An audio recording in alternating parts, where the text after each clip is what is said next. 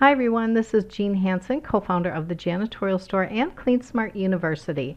Now, as you may have heard, we have over 8,000 professional training videos at Clean Smart University, so you get access to this when you join the Janitorial Store as a premium member.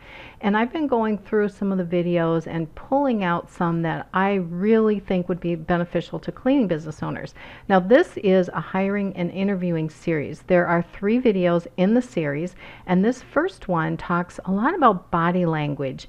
And although I know that there are a lot of different cues that you can get from body language, like from a handshake and from eye contact and so forth, this was a really good reminder and pointed out some things that I wasn't even aware of. And so as you're going through the interviewing process, this is so helpful for those of you interviewing for new job candidates, because people have gotten so expert at knowing how to interview and saying the right things that it becomes hard for us to decipher who's really being truthful and who's being maybe a little deceitful.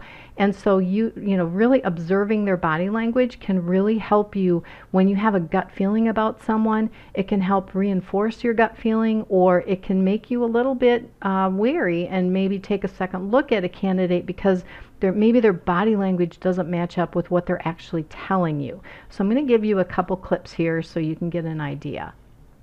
If you were working on a project and it was obvious to you that you were not going to meet your deadline, what would you do? How would you handle that? Honestly, that's never been an issue. Okay, so that was a really subtle gesture, the move to the nose, but it is a clue, and the video goes on to explain why that's a clue. So let's play another little clip here. What do the 3 different chin levels of this person reveal? The first picture denotes the chin level of the first applicant. This applicant is likely to be arrogant. Once hired, he may find it difficult to follow direction or company policy. The next example shows a person lacking confidence. Although this body cue should be taken into account with other interview behaviors, if the position this person is applying for requires making contact with new or existing customers, this is not likely the person for that position. The last example shows an applicant with confidence, and based upon corresponding body gestures displayed later in the interview, this person shows a good attitude every employer is looking for. Okay, so who knew chin level would be an indication of whether or not they're confident or arrogant? Let's take a look at another clip. When a person is doubtful about their answers in a job interview, their hands will move toward their face or toward their ears. One example of doubt is touching or pulling on the ear when answering an interview question. When a person displays a body cue that involves the ear, it is if the person is saying, "Do not clearly hear what I am telling you." Okay, so pay attention to those signals when people are putting their hands to their face or their ear or so forth. So these are just a few of the tips that you get in this video.